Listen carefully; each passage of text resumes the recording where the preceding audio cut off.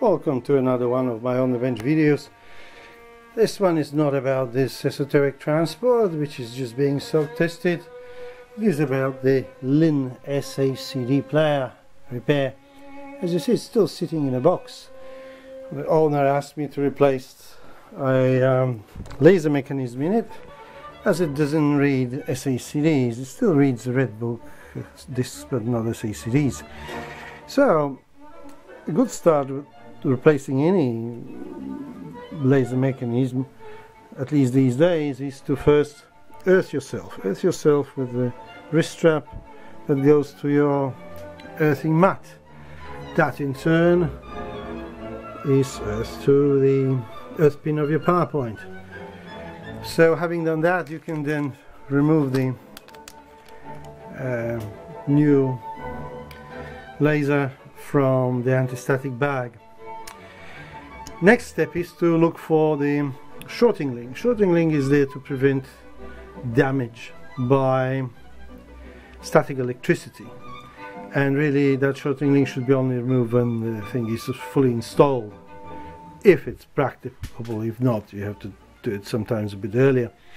On this particular unit, you can see there's only one candidate really. That's this blob over there. This blob over there serves no other purpose. It's big. Normally those shorting links are big.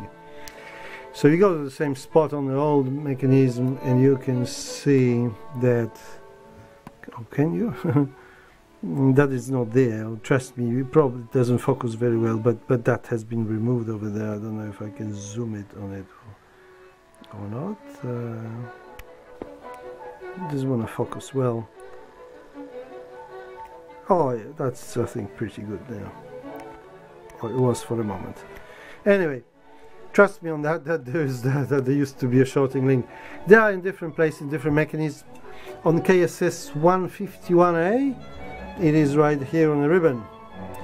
People who put in this $400 mechanism didn't know that, and of course it didn't work, and later they rerouted the cable wrong and tore it away, so they've ruined $400 mechanism. So yes, you can do it yourself. I mean, what could possibly go wrong? It's all mechanical. Just a few precautions, and look for those shorting links. Till next time, goodbye.